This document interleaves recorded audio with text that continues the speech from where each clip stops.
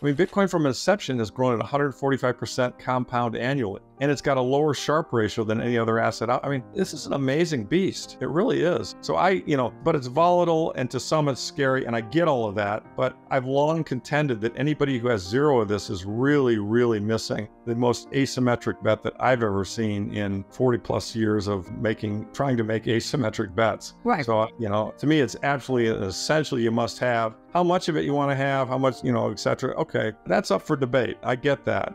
People don't like the volatility. The volatility, by the way, though, it'll go down as time goes by and it gets more widely distributed. Larry Lepard predicts that Bitcoin is going to hit $100,000 by 2024 before going on to hit $1 million and then on to $10 million. For those who don't know him, Larry Lepard is the managing partner and founder of Equity Management Associates, which has tens of millions of dollars under management. In his latest interview, Larry explains why investing in Bitcoin is one of the first times in human history that you can front-run institutional money coming into an asset class. He believes this institutional capital is going to cause explosive price action for an asset that has a fixed supply. Keep in mind, this is a sophisticated institutional-grade investment fund founder speaking like this, which makes it clear to see the Bitcoin narrative is spreading. Make sure to stick around to the end of the video where I will break down Larry's outlook. Also guys, if you want to stay most up to date on the crypto world, I sent out a daily 5-minute crypto newsletter that covers expert predictions, on-chain data breakdowns, and breaking news all for free. Click the first link in the description, enter your email, and join over 15,000 others to become a better crypto investor right now. Now here's Larry Lepard with his Bitcoin prediction. I recall quite clearly in that time frame that gold started moving in the 2019 time frame, and Bitcoin didn't start moving until the 2020 time frame. Now, having said that, when Bitcoin did move, it moved with great authority, and it absolutely crushed the returns on gold. And as you know, and as you and I have discussed, I believe Bitcoin is the faster horse and a better long-term hold, but it's not for everybody because not everybody can tolerate the volatility. I mean, I have clients in their 70s, 80s, and 90s, and they don't want to have 70% drawdowns, and therefore I manage a fund that's both gold and silver and Bitcoin. But the point is that Bitcoin, will get there and it will move, and it'll move hard, but it tends to sometimes lag gold, or at least on the last couple of cycles, that's what I've observed. As you also know, and I'm sure you'll point out that, the ETF approval is a really big deal. I mean, notice how much it bounced just on the rumor. I mean, an ETF approval will bring a lot of money into Bitcoin, and Michael Saylor does an excellent job of making the point that it's very rare that you see an opportunity like this where there's a lot of money that's going to come buy an asset, but it can't buy it today because, in fact, I was just talking to a very, very wealthy individual earlier today. I said, have you bought Bitcoin? He goes, I know I should, and I really want to, but I don't want to get a Trezor. I don't want to do cold storage. I don't trust myself to manage the keys. I don't want to put it on an exchange. I'm just waiting for the ETF. Yeah. And you know what? I think there are a lot of people who fall into that bucket. So, yeah.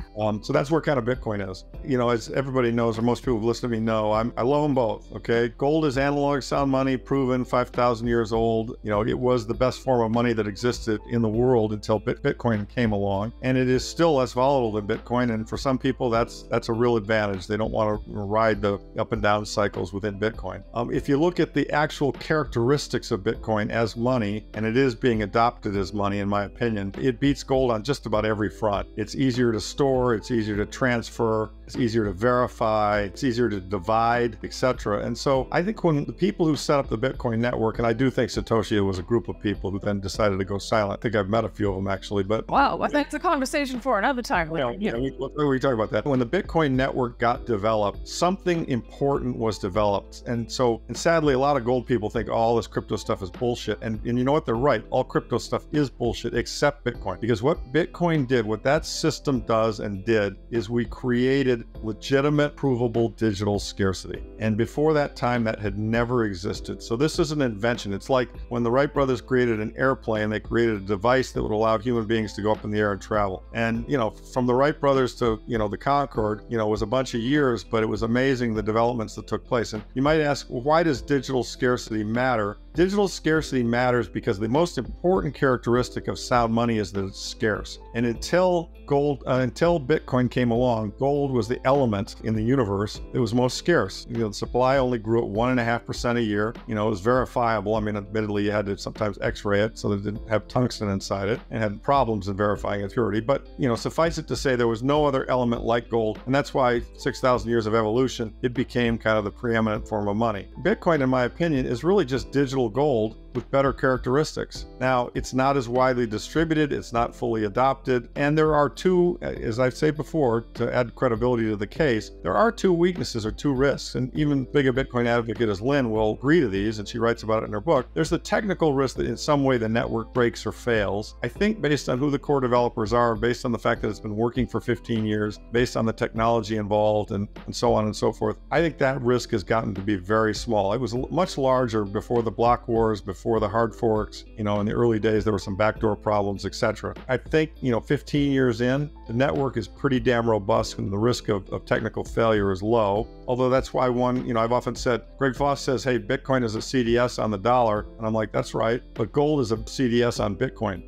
So if Bitcoin fails, you want to have gold. I think the other risk to Bitcoin is that people just lose interest and it fades away. Money is really what we all agree is the most liquid good. And money has always been a ledger and Bitcoin is a ledger. And, if for some reason people lost interest in it and stopped using it and didn't appreciate the qualities that it had, then, okay, well, it would kind of fade away. There's two other kind of knocks on it. One is that the governments are all going to outlaw it, or two, that and if we lose electricity and the internet, it doesn't work. Well, if that's the case, we're back in the Stone Age. And I don't think, the world is going to that place. And I don't think governments can stop it because it's really kind of robust in terms of its ability to, thwart government, attempts at grabbing and controlling it. So, but has it been in people's minds? Is it a safe haven? Well, in Bitcoiners' minds, it is. I mean, I think it's one of the safest assets out there. It's also a lot easier to move and store. Try to take $1 billion worth of gold from point A to point B. That's not easy. You need a jet.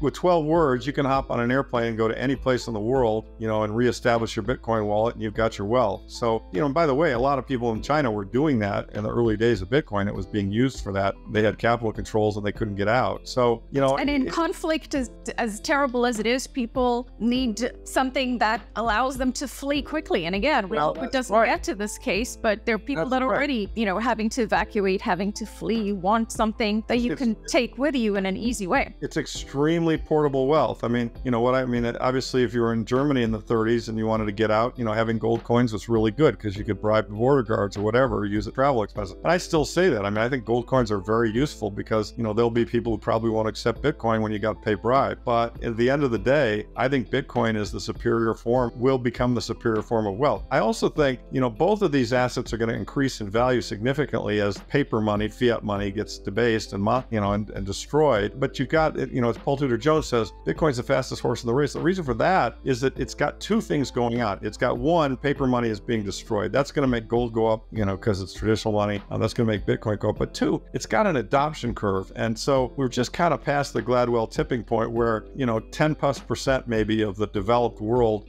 owns Bitcoin. And as we've all seen those adoption curves, cell phones, radios, TVs, whatever it might be, any new innovation, it kind of tends to take the amount of time it took to get to the 10% as the amount of time it takes to get to 90%. I think in the next 15 years, Bitcoin is very likely to become the soundest reserve asset in the world. And if that's the case, and there are, 8 billion people in the world, there are 21 million coins, the price per coin has got to go up a lot. One other thing I will say about Bitcoin that I think people don't understand, and this is part of the innovation that's really important. And think about Bitcoin's a commodity, right? The SEC said it's a commodity. It is a commodity. One coin is the same as the next. Okay, fine. Every commodity in the world, if you increase its price, supply goes up. If gold went to 10,000 tomorrow, we'd mine more gold. If corn went up, if oil went to $300 a barrel, we'd drill for more oil. You would get more, higher price, you would get more. No matter where the price of Bitcoin goes, the issuance schedule is set. There's not going to be any more. It comes out, every block is, 6.25 coins right now, soon to be half of that. So, that's unique. As a result of that, the world has never seen anything that really kind of looks like this, which is why,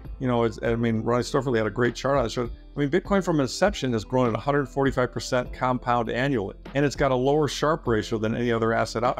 This is an amazing beast. It really is. And so but it's volatile, and to some it's scary, and I get all of that, but I've long contended that anybody who has zero of this is really, really missing the most asymmetric bet that I've ever seen in 40 plus years of trying to make asymmetric bets. Right. So, to me, it's absolutely essential. You must have how much of it you want to have, how much, etc. Okay, that's up for debate. I get that. You know, people don't like the volatility. The volatility, by the way, though, it'll go down as time goes by and it gets more widely distributed. If we had sounder money, some of the problems that exist in the world would not exist, or they would be much less significant than they are today. So what I try to do through my podcasts and other things in my fund is advocate for people holding sounder money. I think if we hold sounder money, it will then force the states to behave in a more responsible fashion, which will then mean states kill less people, which is something I think everyone could agree is a good goal. So, you know, and it goes beyond that. I think holding sound money also kind of protects one, and that's a worthwhile goal. I mean, you know, I want to protect my kids. I want to protect kids that they haven't had yet. Someday be my grandkids. And so, you know, to me, those of us who, you know, look around at the world, see all the problems, you know, we can vote with our feet and say, all right, what are we going to do? I'm not president. I can't set the policies, but I can decide what I'm going to advocate for. And I'm going to support people that advocate for and believe in sound money, because I know that unsound money leads to, I think, government mischief that's not healthy for any of us. So that would be kind of my closing remarks. And I think it benefits you if you're in a sound money. If you're in sound money investment, it's rocky. I mean, the last couple of years of my fund, I haven't had any fun. I had a couple of really great years in 2019, 2020, and the last 2 years I've been getting punched in the face. But I know that when you look at Lynn's chart, which will be in your show notes, you can see that there's just no way out of this but more inflation. And so sound money is the thing you can do to protect yourself in that instance. So there's institutional investor Larry Lepard with his outlook on Bitcoin. His bold predictions, coming from someone with such an established background in institutional investment, is certainly turning heads in the crypto community. As Larry laid out, the influx of institutional capital into a fixed supply asset is the first time retail investors can front-run the big boys. If Larry's insights spark your curiosity, remember my daily 5-minute crypto newsletter is your perfect ally in navigating the ever-evolving world of cryptocurrency. By clicking the first link in the description, you can stay updated with expert forecasts, in-depth on-chain analysis, and the hottest crypto news. Anyway guys, hope you all enjoyed today's video and that provided you with some value. I'll see you all in the next one, and as always, all the best.